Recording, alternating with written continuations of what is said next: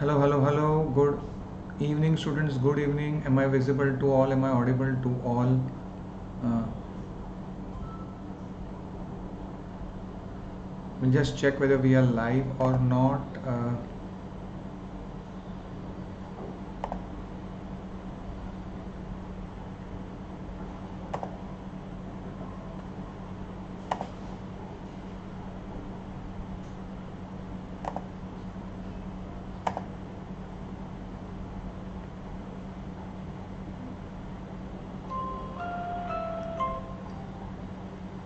What's your NEET preparation by string of 3?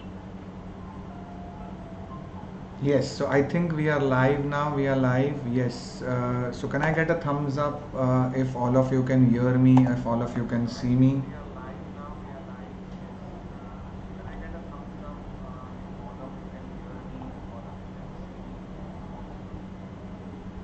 Okay, so yes, so couple of things before we proceed further. So welcome all of you to the class, and yes, can I just get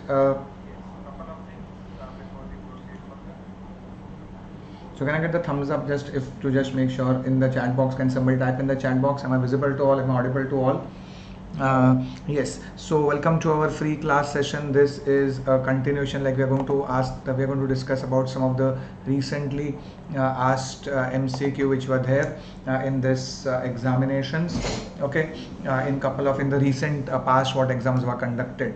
Okay, so this is the target NEET PG 2023 batch which we are going to start with, which is going to start from the month of June, and where you will be given the best possible teachers, recorded sessions if live classes are missed, well structured program, 6 months theory wise topics, and then revision time 3 months also you will get, and live interactive classes with all the best educators. Similarly, this is the NEET PG, which is and the code is mentor. Okay, MENTOR. So please do not waste your time, and as soon as possible you can start your preparation with the promo code mentor and MENTOR. This is the NEET PG 2023 for the next year examination. There is this batch starting from July, which is going to be 6 months, which is going to be more of a test and discussion for repeaters or those who have not done well in this NEET PG and would want to better their performances. All subjects, image-based questions, rapid revision. Okay, iconic subscription price rising soon, so please enroll if you want both the World's Preparator and Unacademy. Then you can use the code mentor and enroll soon. Okay, can I get something in the chat box? Can some student type in the chat box or something so that we know that even the chat box function is working? Daily launching practice test also. This is the topic wise test at the end of every class. You can attempt Unacademy Lite also available, that is just for those who do not want theory lectures but only MCQs and question bank. Okay, so it's a question bank available, and these are the UPSC batch and MBBS first year students also. And all of you know the interactive classes, polls, raise the hand, never miss a class, lecture, and anytime anywhere. Okay, so with this we just begin our discussion, and plus subscription, you know what all you get: live lectures, recorded classes, best teachers, question bank, test series, anytime any device, and the price rise coming soon, so just go for it. And depending on your requirement, you can go for 3 months, 6 months subscription with the mentor being the promo code. Okay, so with this, let us go on to discuss some of the important MCQs which had come in the recent examination.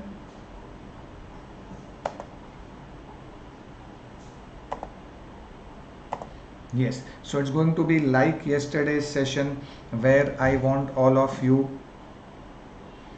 to participate and tell me the answers. Right, wrong does not matter. So you can give the answer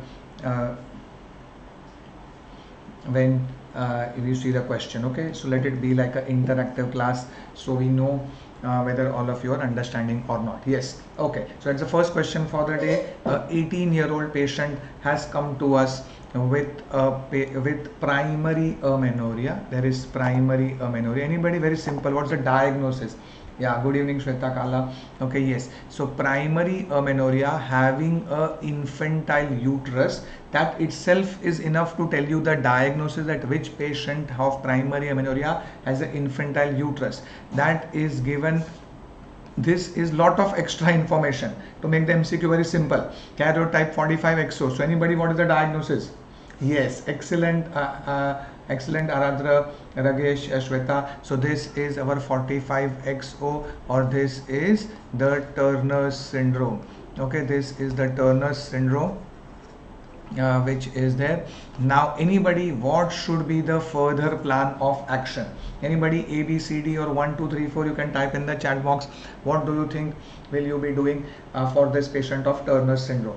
Yes, Yashika, Kavya, all of you correct with the diagnosis.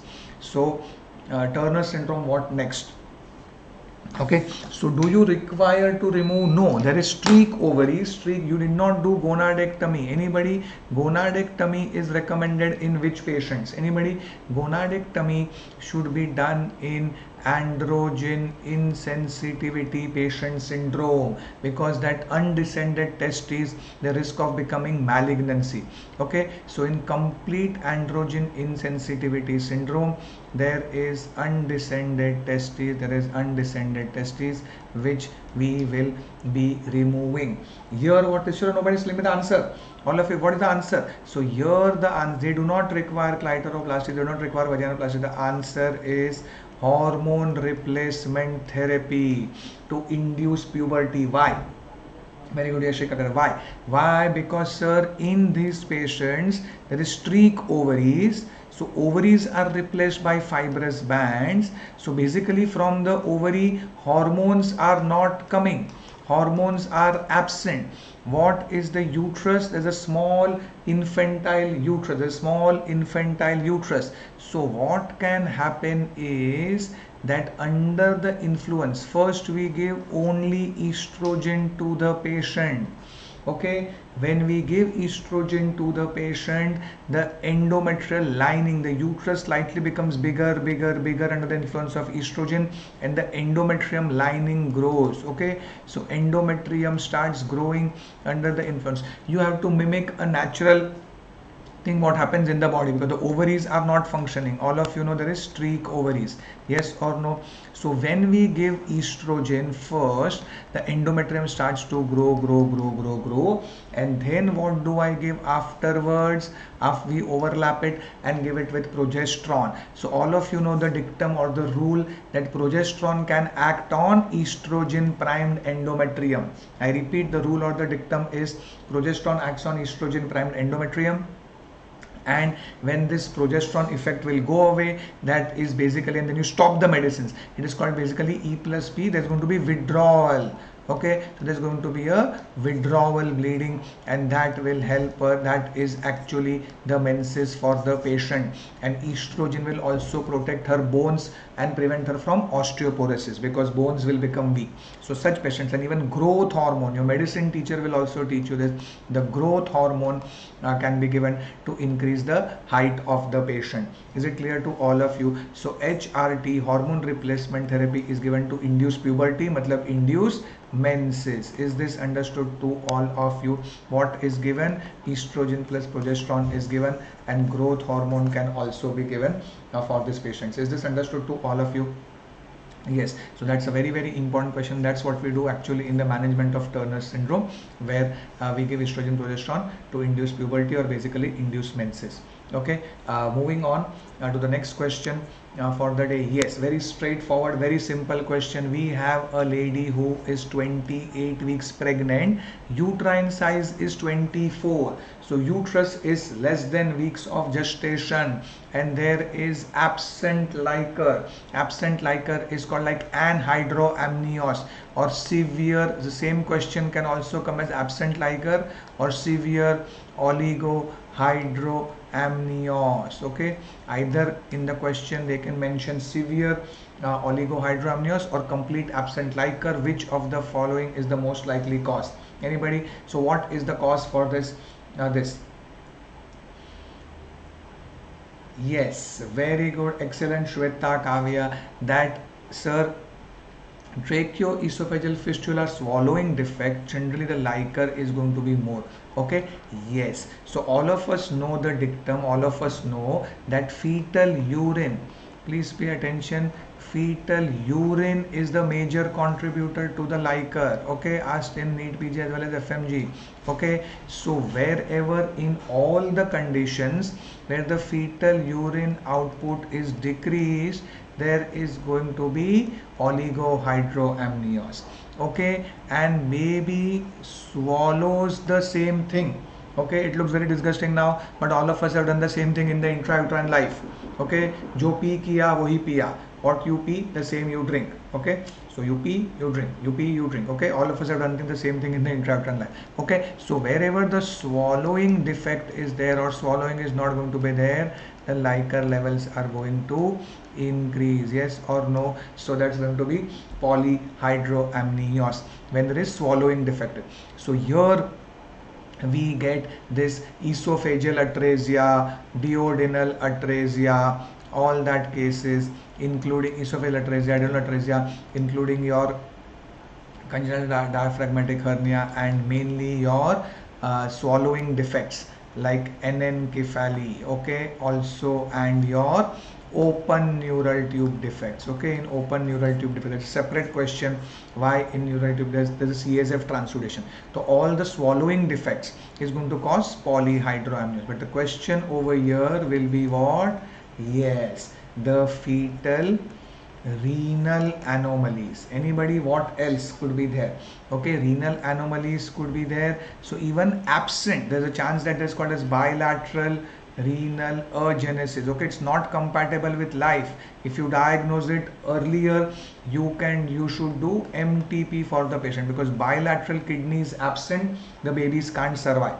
Okay, or there could be posterior urethral valves, which may require a surgery after the baby is born. Okay, and the other causes of oligo is your uteroplacental insufficiency, like your severe preeclampsia, IUGR. So with this one MCQ, we discuss all the other causes. Okay, which all conditions we get oligohydramnios? Sir, fetal renal anomalies. Uske alawa, can anybody tell me couple of more causes? More causes, yes. So renal problem, and also don't forget postdatism. Okay, very famous. Once you cross the dates, once you cross the due date, okay.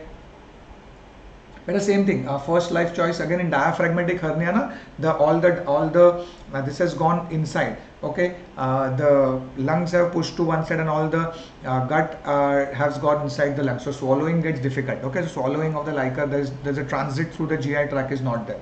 Okay, so postdatism, IUGR, and also PROM. Once the membranes will rupture, the liquor is going to be lesser. Okay, and preeclampsia, don't forget this. Okay, so all these are the conditions where you get oligohydramnios. Okay, so very straightforward question. Yes, another very big longish clinical question, all of you, gravida 3, para 2, living 2, previous to full term normal delivery, her blood group is A negative.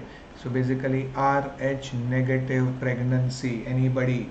Okay, and history of anti-D injection should have been given after previous delivery. We do not know. So right now, what is the best test to diagnose whether this patient has been RH sensitized or not? Excellent. First life, Kavya, Aradhra. Okay, so don't get confused. Point number 1, direct Coombs test, remember, is done by the pediatrician. Okay, why by the pediatrician? On the baby, it is done on the newborn, after the baby delivery. Okay, after the baby delivery, on the newborn, the pediatrician will do this direct Coombs test. We as a gynecologist, we do indirect Coombs test. What is this indirect Coombs test? Means that all of you pay attention that what happens in this Rh negative pregnancy. In Rh negative pregnancy, the fetal RBCs,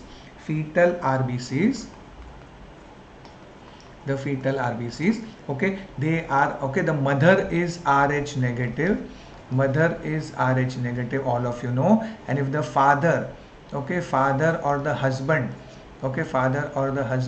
is Rh positive, and if the baby, okay, the baby is turns out to be Rh positive, okay, then there is a, so fetal RBCs which are Rh positive can leak.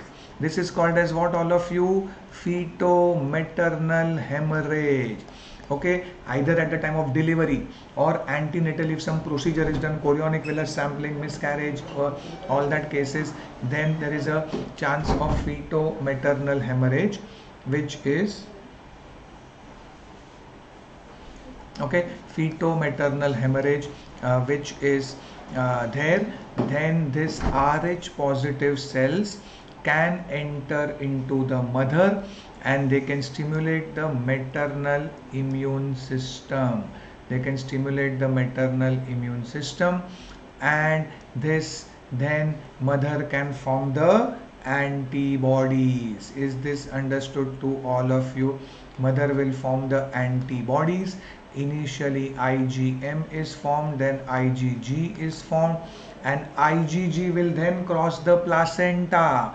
IgG crosses the placenta and causes fetal hemolysis. Okay, so this is in nutshell. I've explained to you what happens in a Rh negative pregnancy if the baby is Rh positive. So mother maternal immune system can get stimulated and mother can form antibodies against this Rh positive cells, which can then cause fetal hemolysis because the baby is Rh positive. Is it clear to all of you? So whether this antibody is formed or not, how do I come to know? We come to know through ICT or indirect Coombs test. Is this understood to all of you? So just remember that a mother who is Rh negative, if your patient is Rh negative, during her whole pregnancy, ICT should remain negative. Is this clear to all of you? If the ICT is negative, that means she is not yet Rh immunized, and so right now the antibody has not yet got formed. Moment the ICT, anybody, what is the thing? Moment the ICT is positive, what does it indicate? Anybody? ICT positive, what does it indicate? ICT positive means that the mother has been sensitized and the antibody is also formed. Okay, antibody has started formation. Yeah, so ICT kavya, it need not only say FMH, fetal hemorrhage ke alawa, one step more. Hemorrhage may be very less quantity. It is not only the hemorrhage has happened, it is also that the antibody has entered the movie. And ICT positive means the antibody is there. So what we are supposed to do, if the ICT is positive, then the next step what we do is you have to do RH titers. Okay, what is the titer? Okay, and then the further management we discuss in the actual class. You have to do RH titers, you have to do the antibody titer. Okay, antibody titer has to be done. Is it clear? So please pay attention. If the ICT is positive, they ask you the next step to be done is the antibody titer.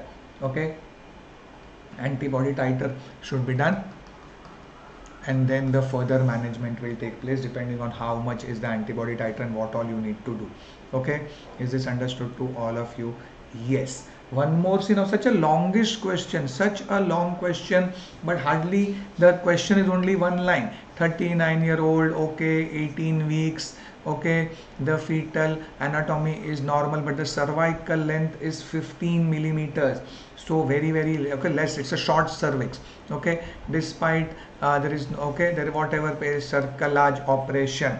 Okay, which of the following is a complete or a absolute contraindication to encerclage surgery? Okay, so point number one, please pay attention. The cervical encerclage, what is the name of the surgery? Any idea what is the name of the surgery? So there's a baby. Which is the name of the surgery? So we do when the cervix is short. Okay, when the cervix is short, when either the cervix is short or there is a previous history, very suggestive of how does cervical incompetence present to us. So basically it is a surgery for cervical incompetence. What is the surgery for cervical incompetence? It is called as, what do you do, all of you? We take a stitch and what do? We go around. So okay, it is called as a cervical encerclage. Cervical encerclage, or also called as os tightening. Okay, it is called as cervical encerclage or os tightening. And can anybody tell me the name of the surgery or the name of the operations? Yes, what is the name of the operation? Okay, so what is the name? Okay, so McDonald. Okay, McDonald encerclage, McDonald, and one is the Indian. Okay, Shirodkar. Okay, is this understood to all of you? The name of the surgeries they have also been asked to you: McDonald encerclage surgery and Shirodkar encerclage operation. Okay, so these are the names of the surgery. So anybody, yes, very good. Okay, so anybody, what is the question is that in which of the following it is a contraindication to do this cerclage operation? So membranes bulging in the vagina, the surgery becomes difficult, but we can reposit the membranes back and we can go ahead and do the cerclage. Anybody that's positive fetal fibronectin just tells me in the vaginal that there is a risk for preterm labor. Okay, this is a marker, fetal fibronectin test. It is that the patient may land up with preterm. Okay, similarly a short cervix also is a marker for preterm, but that's okay. Advanced maternal age ka koi nahi hai once the membranes have ruptured. Is it clear? So very good, those who answered option number 3, very good. So ruptured membrane is a absolute contraindication, because once the membranes have ruptured, all the liquor drains out. There is no point conserving the pregnancy. Can anybody tell me couple of other indication, other contraindications? Okay, so my question is, what I'm writing CI, what is the contraindication for encerclage surgery? Anybody? One is premature rupture of membrane, which is the answer over here, ruptured membrane. What else? Anybody? Which condition I would not want to do a cerclage? At least 2-3 more we should know. If the baby is dead, IUFD, again no point doing the cerclage. Okay, if the baby is dead, no point doing the cerclage again.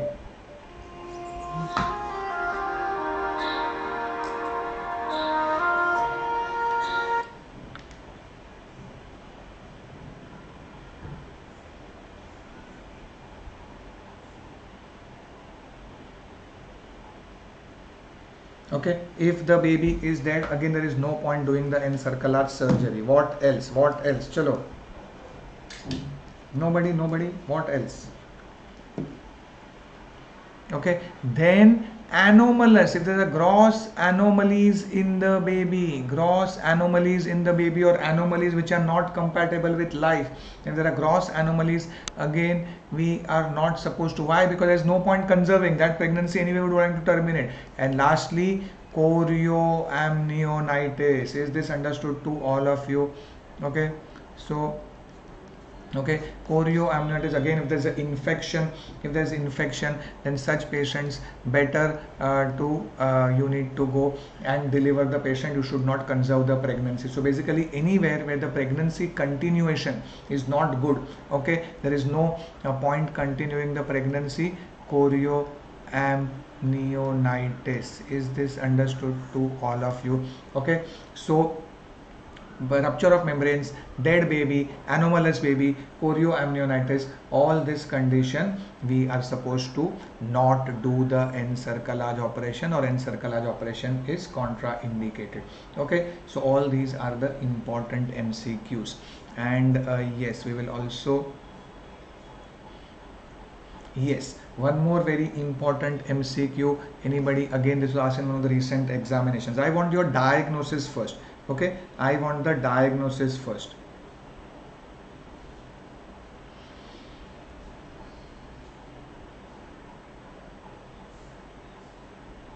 Okay, so what we have got a multigravida, that's okay, in the second stage of labor for 2 hours. Head is still palpable,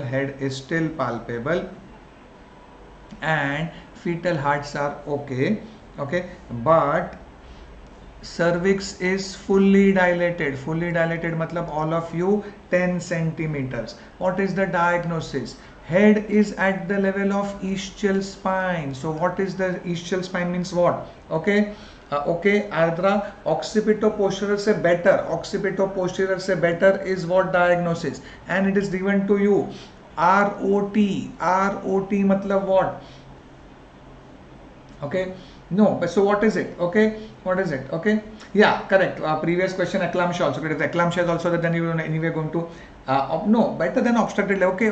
So ischial spine matlab station 0. So head is at the level of ischial spine matlab station 0, and occiput is transverse. So Adra, you are partly correct with occipito-posterior, but at the level of beginning with occipito-posterior. Now what is it? Okay, and caput is getting formed, molding is there. So basically, yes, obstructed labor, prolonged labor, very good, but this is okay, this is deep transverse arrest. Okay, the main diagnosis, yes, all of you, long labor hai, 2 hours se fully dilated hai, pushing hai, so she is going, head is not coming down below the level of ischial spine. Is it clear to all of you? So what is it is that if this is the maternal pelvis, this is anteriorly pubic symphysis, the occiput is generally here. This is called as ROP. Right and left is in relation to mother. So this is the mother's right side, this is the mother's left side. Okay, so yes, you are correct that this is occipito-posterior to begin with, but then if there is a short anterior rotation, what happens is short anterior rotation. I repeat, there is a short anterior rotation. Now the occiput comes at 9 o'clock. This cross, what I am drawing, this cross is the occiput. Okay, this is the occiput. So if the occiput is here, the sagittal suture will run from here to here. Sagittal suture runs from here to here. Okay, and the head will come down, but will get stuck at the level of ischial spine. This is called as deep transverse arrest. Is this understood to all of you? So what is the meaning of deep transverse arrest? Sir, occiput is transverse. Occiput transverse matlab either 3 o'clock. If it starts from here, it comes to here, 3 o'clock. So either at 3 o'clock or 9 o'clock. That is the meaning, and that is given to you. See, they have told you ROT, right occipito-transverse, right side of the mother. That means exactly here, right occipito-transverse. That means occiput is, this is ROT. Occiput is at right ROT. Okay, and head is stuck at the level of ischial spine, which is station 0. All those who have attended my lectures before know that station 0 we cannot apply forceps and vacuum, and you should not wait further already. So the answer is yes, emergency LSCS. Is this understood? Forceps not possible, vacuum not possible in DTA. In modern day obstetrics, the deep transverse arrest should be delivered by emergency LSCS only. Is this understood to all of you? If the head crosses the ischial spine, and further rotation takes place, that is what a good scenario. Then it is conversion to occipito-anterior, and then occipito-anterior vaginal delivery is possible. So this is a very, very important clinical case. Don't make a mistake. And many students tell me, yes sir, it can happen in, so it is more likely to happen in an android pelvis. Okay, in an android pelvis, which is like a male heart-shaped pelvis, is more chance. Okay, the gynecoid pelvis is a roomy pelvis. So an android pelvis, where the walls are converging, the spine is prominent, in an android kind of a pelvis, there is more chance of developing deep transverse arrest. So you need to know the important points in this is cervix is fully dilated, station is at the level of ischial spine, that means station 0, and after pushing for 2 hours also the further descent is not taking place, you make the diagnosis of deep transverse arrest, and the delivery is by emergency LSCS only. Now sir, why a multigravida should happen this? Yes, because the first time, it generally more common in primigravida, but just the student says a multi. So yes, it can happen. That's our first time. So first time the baby weight was 2.5 kilo, and that's why the delivery took place. Now second time the baby weight is 3.5 kilo. Okay, so now this 2.5 kilo baby, or this could be a 2.2 kilo baby which could be delivered, but now a 3.5 kilo is not able to deliver. Okay, so basically whether it's primi or multi, don't get confused by whether it's a primi or multi. Just remember what is deep transverse arrest. So occiput is at occiput station 0, head at the cervix fully dilated, and occiput at 9 o'clock. Occiput at 9 o'clock matlab right occipital transverse, and then further descent is not possible, that is deep transverse arrest, and you go for LSCS. Is this understood to all of you? Okay, so I hope all of you had a great time today, and this is our session for today. And tomorrow morning, okay, tomorrow morning, which is Saturday, we are having a free class, completely free class. It's a special class tomorrow morning. Okay, it's a special class tomorrow morning at 9:15 a.m. in the morning. Okay, so tomorrow, which is 25th, okay, so 25th of June as well as 26th of June, which is Saturday and Sunday, we are again going to discuss some of the clinical cases and images. Okay, it's a 1 hour class here and 1 hour class here. Okay, it is 9:15 a.m. so all of you welcome. It's on the Unacademy platform, on the Unacademy app, so please download the app and mentor is the code to unlock the free content. It's absolutely a free class for all of you. It's a free session, or what we call it as a special class. Okay, so hoping to see all of you tomorrow also, and you can come in tomorrow morning at 9:15 a.m. in the morning for a 1 hour. We'll be discussing of the important MCQs and images for the upcoming NEET PG as well as FMGE examination. So images and MCQs tomorrow as well as on Sunday. Okay, so bye bye, best of luck, thank you very much. Hope all of you had a great time, and see you soon tomorrow, and see you. Bye bye, thank you very much.